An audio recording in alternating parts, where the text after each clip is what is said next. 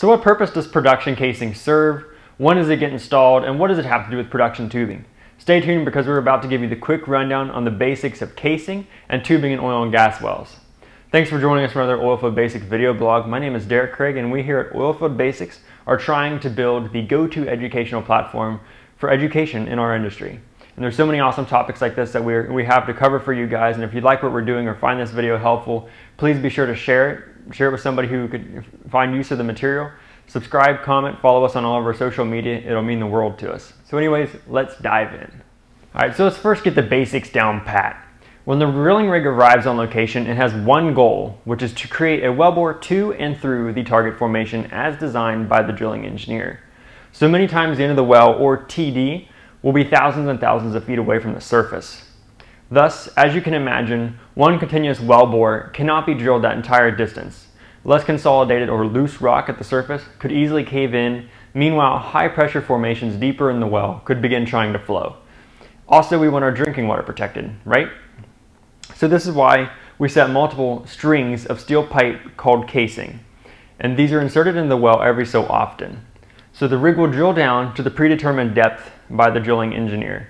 We'll bring the bit back to surface and then lower casing that's just a little smaller than the open hole diameter into the well. Cement is then pumped down the inside of the casing and then is displaced into the outside of the casing with a wiper plug. Now that section of the wellbore is then isolated and protected from any outside forces or fluids, etc. And once this casing has been installed and cemented, the rig will then continue drilling with a smaller sized bit until they reach TD or need to install the next casing string. This last string of casing that is installed is going to be called the production casing. This casing string is installed throughout the entire production or pay zone of that well, and typically it is also cemented into place so that the completions or hydraulic fracturing treatment will be effective.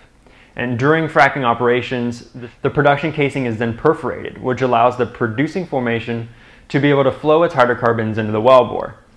And now the well will be ready to begin producing. Now please understand that the hydrocarbons flow from the reservoir into the wellbore due to a pressure difference. And since this wellbore is at a lower pressure than the formation, the hydrocarbons will flow into it and then will subsequently flow to the surface. And again, because the surface pressure is lower than the bottom hole pressure near the perforations. However, once the reservoir pressure decreases, it will not be able to successfully lift the liquids to the surface as easily because the pressure difference will be less. So this is because the production casing is about 4.5 inches or 5.5 inches wide, which is way too large a diameter to be able to produce through because you won't be able to lift it at the critical velocity or flow rate which will be required to transport all of the liquids to the surface. And this is why we install production tubing. This is a well-known method of solving this problem, and production tubing is typically anywhere from 1 7/8 inch to 2 7/8 inch of diameter.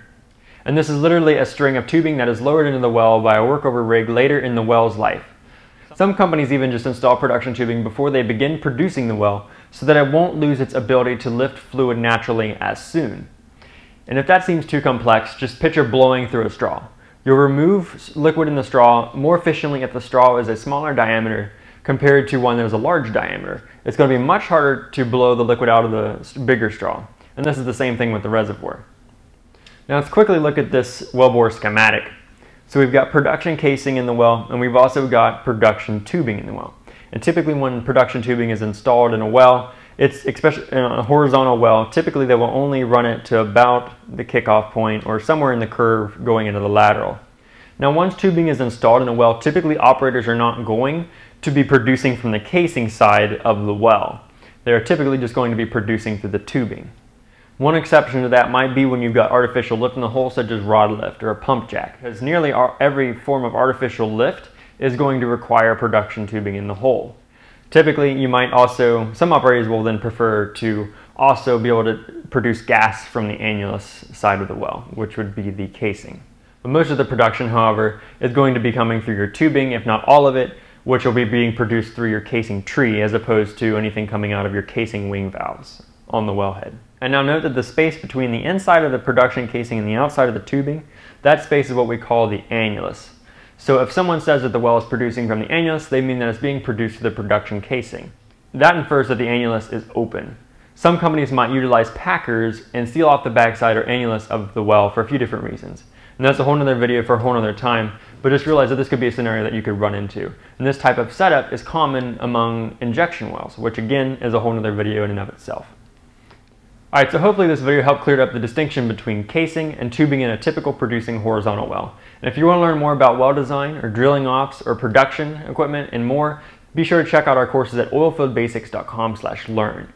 And be sure to share this video, give it a thumbs up, like it on YouTube, subscribe to our channel, follow us on all of our social media platforms, and we'll be sure to see you in the next video. Thanks.